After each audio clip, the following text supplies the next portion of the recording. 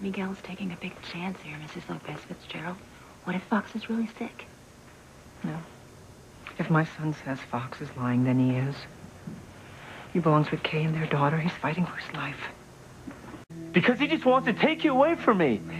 My son is not a liar. He's not lying about this. Thank you, Mama. You know what? We've been going round and round about this for hours now. Why don't we just get this over with now, huh? Dr. Russell, why don't you just tell Kay the truth? You're Fox's doctor. You know he's not sick. Why don't you just tell her? Miguel, you know I can't betray a patient's confidential information. Okay, but you can if the patient agrees to it, right?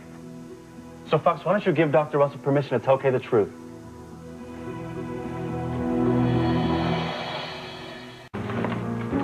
Bravo, mijo. I'm glad that you forced Fox to do this. I know exactly what he's going to say. Fox is dead in the water. Okay, just tell me, is Miguel right? I mean, is Fox lying about having some fatal illness?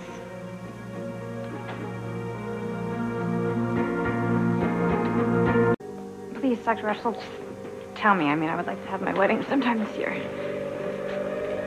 All right. If Fox has agreed to it. He agreed. Come on, let's just get on with it. All right.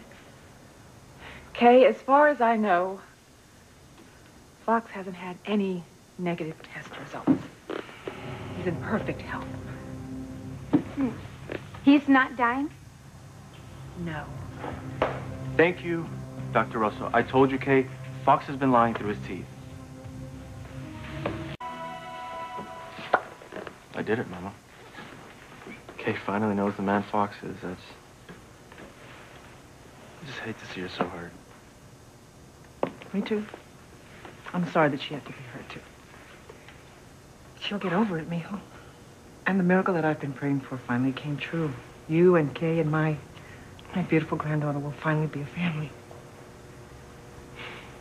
I just wish it hadn't been so painful.